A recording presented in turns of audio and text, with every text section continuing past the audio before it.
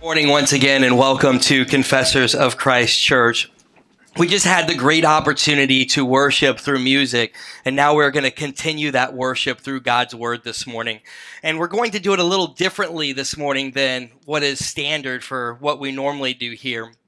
Normally, we'll look at a book of the Bible and we'll go verse by verse, chapter by chapter, paragraph through paragraph through the entire book. But this morning, we're going to pause and do something a little different for the next 3 weeks, where we're going to take a topic and we're going to look at the breadth of Scripture about that topic to come to a better understanding of what it is that we seek to understand.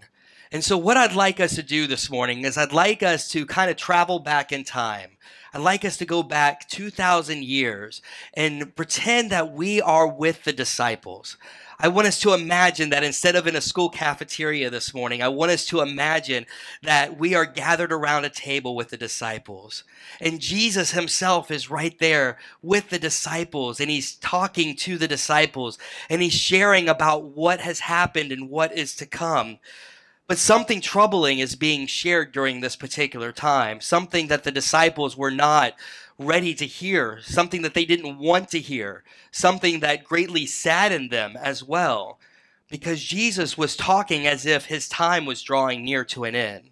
Jesus was sharing around this table that there'd be a time when he would no longer be with his disciples. And imagine what it would have felt like sitting around that table with those disciples, knowing that you spent the last 3 years of your life with this rabbi. You were learning, you were discovering, you were going and doing, you were being a part of bringing forth the kingdom of God. And then your rabbi, your leader, the one that you have been following, says words that you don't understand. He says this. Jesus speaking says, "I have said these things to you, that when the hour comes, you may remember that I told them to you. I did not say these things to you from the beginning because I was with you. But now I am going to him who sent me. And none of you asked me, 'Where are you going?' But because I have said these things to you, sorrow has filled your heart. Nevertheless, I tell you the truth. It is to your advantage that I go away." Imagine what the disciples were to think when they hear these words. It's to your advantage that you go away. I mean, in what reality, in what situation, in what time would it ever be okay that Jesus were to go away? I mean, the Son of God who clothed himself in humanity is now standing before us, and he's telling us it's to our advantage that he goes away. This would be very troubling, I could imagine, for the disciples. But let me ask you a question, and maybe a question that you haven't pondered before, or maybe spent very little time pondering. A hypothetical question, but if you were told to have a choice, if you were given a choice, if you could have Jesus on earth, somewhere on earth, but actually have Jesus here with us today, would you choose to have Jesus here, or would you choose to have the Holy Spirit here? If you think about that for a second, what would you choose? Now, many of us would instinctively say, well, how awesome would it be to have Jesus here with us? I mean, that would be amazing. If Jesus was on the earth today, how incredible that would be. However, Jesus gives us the answer to that, and it's one that may even shock us today. He says that it is to your benefit that I should go and send a helper. He continues talking to his disciples in this way. He says, "For if I do not go away, the helper will not come to you. But if I go, I will send him to you. When the Spirit of truth comes, he will guide you in all truth. For he will not speak on his own authority. But whatever he hears, he will speak. And he will declare to you the things that are to come. He will glorify me, for he will take what is mine and declare it to you. All that the Father has is mine, and therefore I said that he will take what is mine and declare it to you." So this morning, we are going to start a 3-part series on this helper, this Holy Spirit. And there is no way that we're going to be able to exhaust the fullness of who the Holy Spirit is in 3 weeks, let alone an entire lifetime if we were to spend the rest of our life just searching and understanding the scriptures on who the Holy Spirit is. We will not be able to do that. However, we are going to take the next 3 weeks to take a closer look at who the Holy Spirit is. Now, over the course of church history for the past 2,000 years, the church has had an understanding through the scriptures that have been revealed to us who the Holy Spirit is. But there's always been different groups and different times, people trying to come in and give a different understanding or a different reasoning for the Holy Spirit or who the Holy Spirit is or what the Holy Spirit is. About 200 years ago, or maybe a little less, there was a group that has come about that completely changed the way that we thought about the Holy Spirit. It's a group that I will call a cult only because it takes Christianity and it distorts what has been known for the Christianity through God's Word to be something different, and that is the group called the Jehovah's Witnesses. And they looked at the Holy Spirit differently than what the church has for 2,000 years. They looked at the Holy Spirit as a force. And this is something that that God the Father uses to make things happen, this force. And I've done really, really well to not use any Star Wars illustrations, but I'm going to fail miserably at this point. Because the Holy Spirit is not a force that one can grow to learn and understand and use.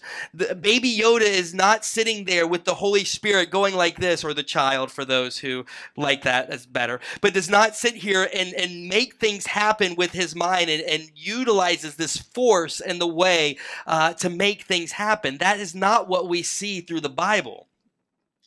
But there's also been a group that would say that really what the Holy Spirit is Jesus in spirit form.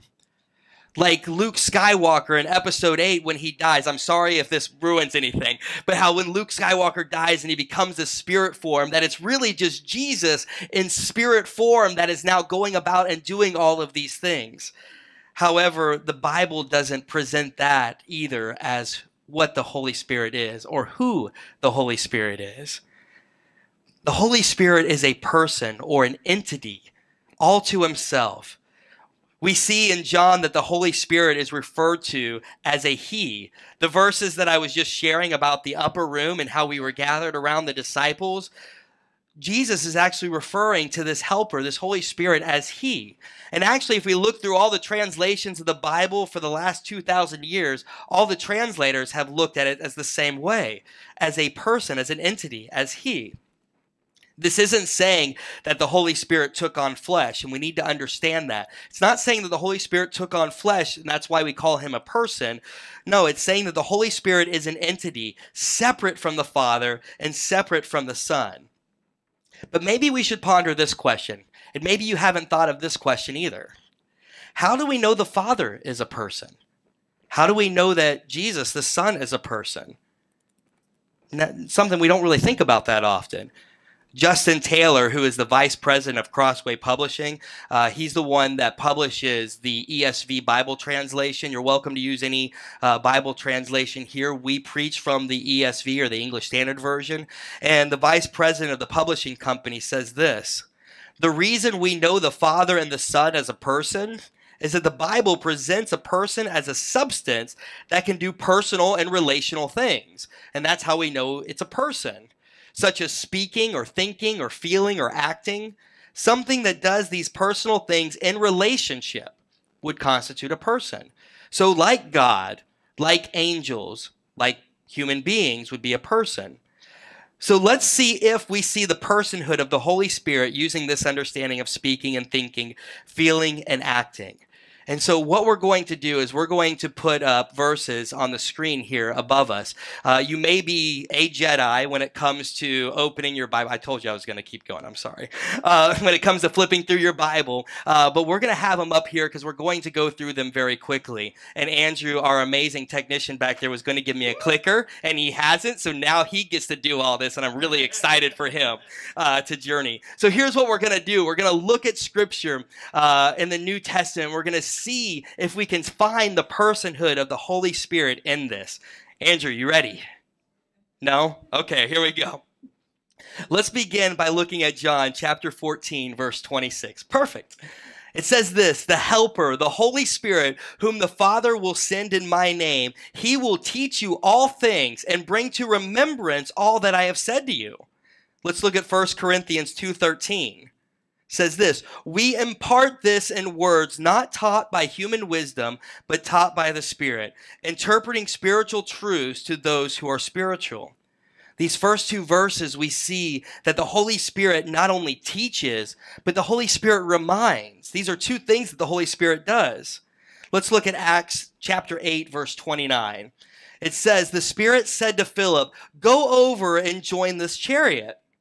Acts chapter 13, verse 2. It says, while they were worshiping the Lord and fasting, the Holy Spirit said, set apart for me Barnabas and Saul for the work which I have called them. So check this out. We see the Holy Spirit teaching and reminding, and now we see the Holy Spirit speaking. Let's look at Acts chapter 15, 28. It says this, it seems good to the Holy Spirit. So this thing that's about to happen seems good to the Holy Spirit and to us to lay on you no greater burden than these requirements. And now we see the Holy Spirit making decisions. Let's look at Ephesians 4:30. Do not grieve the Holy Spirit of God, by whom you were sealed for the day of redemption. And here we discover that the Holy Spirit can be grieved. What else can the Holy Spirit, if he can be grieved, what else? Let's look at Hebrews chapter 10, verse 29. And it says this, how much worse punishment do you think will be deserved by the one who has outraged the Spirit of grace? So the Holy Spirit can be grieved and the Holy Spirit can also be outraged. What about Acts chapter 5, verse 3 and 4? Why has Satan filled your heart to lie to the Holy Spirit? You have not lied to men, but to God. So the Holy Spirit can be lied to. Did you know that the Holy Spirit can also forbid or prevent human speech and plans? Check out what we have here in Acts 16, verses 6 and 7. Says this, they went through the region of Phrygia and Galatia, having been forbidden by the Holy Spirit to speak the word in Asia. And when they came up to Mysia, they attempted to go into Bithynia, but the Spirit of Jesus did not allow them. So the Holy Spirit actually forbid them and actually prevented human speech and plans. Let's look at 1 Corinthians chapter 2, verses 10 through 11. The Spirit searches everything, even the depths of God. No one comprehends the thoughts of God except the Spirit of God. So now we see the Spirit comprehending even the thoughts of God. The Spirit also divides and allocates spiritual gifts. And this is one that is talked about a lot in the church because it's so helpful to the church. 1 Corinthians chapter 12, verse 11 says, the same Spirit apportions spiritual gifts. That's what Paul is talking about here. The same Spirit apportions spiritual gifts to each one individually as he wills. So the Spirit then divides and is now allocating spiritual gifts. Let's look at Romans chapter 8, verse 26 through 27. The Spirit helps us in our weakness, for we do not know what to pray as we ought, but the Spirit himself intercedes for us with groanings too deep for words. And he who searches the heart knows what is the mind of the Spirit, because the Spirit intercedes for the saints according to the will of God. And so now we see the Spirit helping us. We see the Spirit interceding for us, and we see that the Spirit has a mind. This is one of my favorite aspects of the Spirit. The Spirit also bears witnesses to believers about their adoption. Let's look at Romans chapter 8, verse 16. The Spirit himself bears witness with our spirit that we are children of God. You see, it's amazing, and should rejoice with great joy if God, though we were rebelling against him, were to make it a way so that we would no longer be recipients of his wrath, but just be okay. That would be amazing. Or if he would make us okay with him, and then we would be able to then just work alongside him and do what he has called us as workers for him. That would be incredible. But that is not what God did. He has also made us children, sons and daughters of God himself. And that the Holy Spirit helps us with our soul in check with the Holy Spirit to understand that we are in fact children of God. And it's an incredible thing that the Holy Spirit does for us. But the Holy Spirit also bears witness to Christ. Let's look at John 15 and verse 16. But when the Helper comes, whom I will send to you from the Father, the Spirit of truth, who proceeds from the Father, he will bear witness about me. And so the Spirit bears witness about who Christ is, the Messiah. Let's do one more. John 16:14. The Spirit will glorify Christ, takes what is Christ and declares it to believers. Let's see that. He will glorify me, for he will take what is mine and he will declare it to you. And so we see the Spirit doing that of the glorification, or giving glory to Christ, taking what is Christ, and then declaring that to all the believers.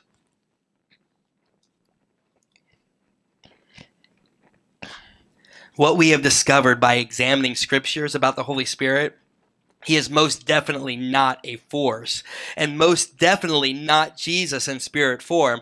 The Holy Spirit is his own person and his own entity. But what else is the Holy Spirit? So if we understand the Holy Spirit as his own person, his own entity, what else do we understand about the Holy Spirit? Well, we see that the Holy Spirit is, in fact, holy. And I guess that would go without saying, like, oh, that's kind of an obvious thing, right? But what does that mean? What does it mean that the Spirit of God is holy? It means that he is separate, he is distinct, he is other, he is unique, he is righteous. Holy is the Holy Spirit. He's also holy because the Holy Father and the Holy Son are sending forth the Holy Spirit. John 14:16 that we already spoke about says, and I will ask the Father, and he will give you another helper to be with you. So the Father is going to be sending forth the Holy Spirit.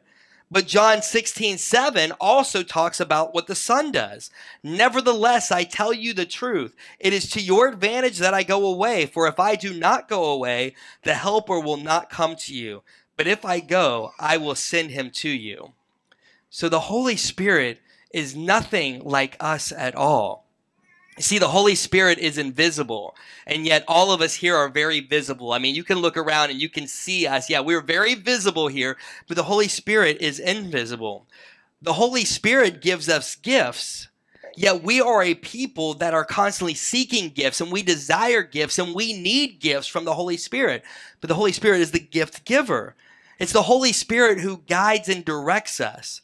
And we are a people and a group that needs desperately guidance and direction. The Holy Spirit transforms us and ignites our hearts. Without him, we are what the Bible calls a heart of stone. We are dead in our trespasses and sins. We are spiritually dark and capable of pleasing God. Yet it is the Holy Spirit who then gives us life and transforms us and ignites us.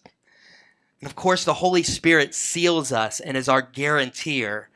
We, if left to ourselves, we would ruin everything. And we would. That's just in our nature. That's what we do. We ruin things. If we had the opportunity to lose our salvation, we would, because we're really good at messing things up. But the Holy Spirit doesn't allow that. We would make a complete mess of everything. But it's the Holy Spirit that seals us and is our guarantor.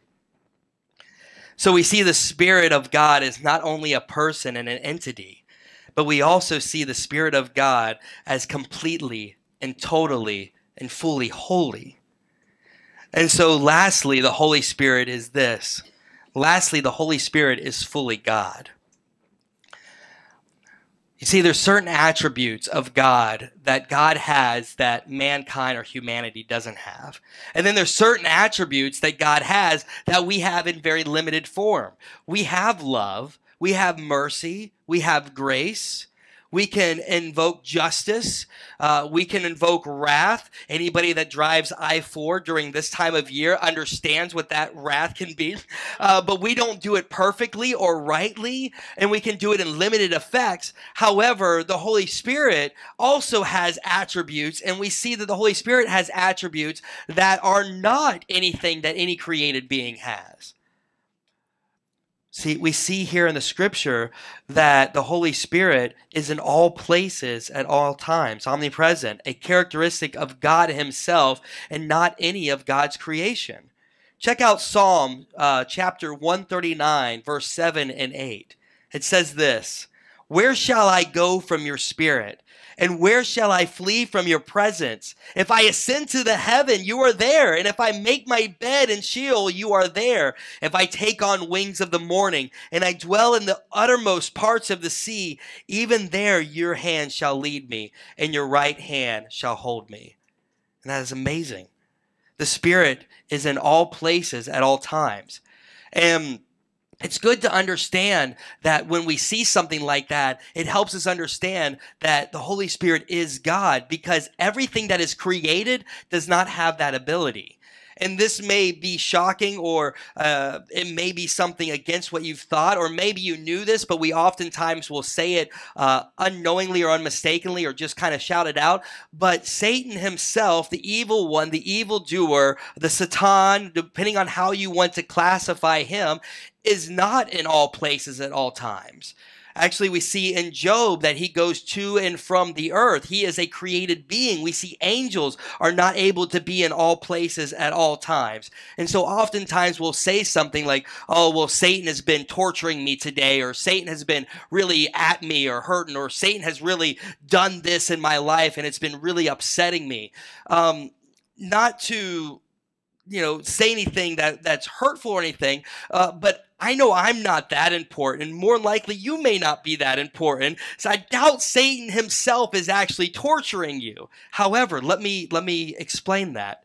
It doesn't mean that he's not real and he's not out there doing great and horrific things and working things in a certain way. But the aspect of it is that because we live in a fallen and broken world that Satan first used in the Garden of Adam and Eve, where he had them and deceived them in the fruit, we live now in a fallen and broken world. We live in an area filled with death and destruction. And we see that all over the place, we have things that are happening to us and things that are happening around us that we see are the effects of what has happened, effects of what the deceiver has done. And we experience them. Though it is not Satan himself that is physically doing them, it's the result of his work in this world that is making these situations happen for us. But praise God that he is not able to be in all places at all times. You see also the Holy Spirit, we see the Holy Spirit is omniscient, meaning the Holy Spirit knows all things. This is something that is only by God and not by any created thing. There's no created thing that knows all things. Let's look at 1 Corinthians chapter 2, verse 10 through 11. "These things God has revealed to us through the Spirit. For the Spirit searches out everything, even the depths of God, and no one comprehends the thoughts of God except the Spirit of God." I mean, we also know that we are a temple of the Holy Spirit, right? And so we can see that God knows our thoughts and knows our feelings and knows our emotions, because the Holy Spirit dwells within all believers, inside of ourselves. And see, thankfully, to give a comparison, Satan does not dwell within our minds, and he does not control our thoughts. Really, when you think that or say, "Man, Satan is really messing with my brain right now," I hate to break it to you. No, you're just that evil. You're just that bad. You just got that messed up thoughts. No, really, the idea, though, is that we are a fallen and broken people, that because of sin riddling every ounce and every aspect of our body, our minds and our thoughts are wicked. And that's why we need a Savior. See, our thoughts and our minds are against God. We don't need Satan getting into our mind because we do it perfectly fine ourselves. And so when we think about all the things that goes through our thoughts and our minds and all the things we struggle with, we're actually struggling with what the Bible calls our own flesh. Now, there is one thing that is true. The more you get to know somebody, the more you understand why they think what they think, why they do what they think. The longer I get to understand my wife, the more I'm going to know how she thinks, why she talks, why she does things. If you've been married for 30, 40 years, you'll find out, as I've been told, that it's an amazing thing. Now imagine Satan has been on this earth for thousands of years, and we do the same things over. I mean, we create the same mistakes over and over. Look at our history, and we do the same things over and over. So while Satan is not in our head, he knows because of what we do and how we act and our nature and our tendencies. So he knows the things that we're going to do because he's experienced for thousands of years what humanity does. But may that also encourage you this morning that while Satan is very limited, that he has not the ability to be in all places at one time, that he doesn't know all things.